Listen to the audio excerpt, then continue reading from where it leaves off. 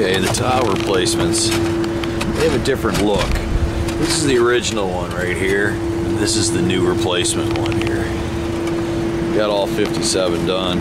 They're all through the field of it. Some of the areas need work. They weren't included.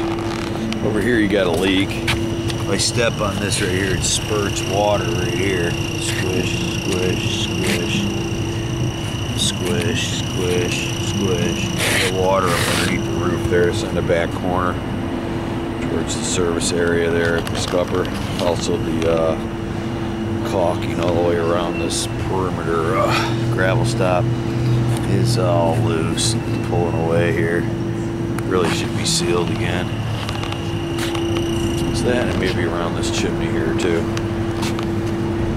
It's kind of old. Caulk's kind of old and flaky here. There you go.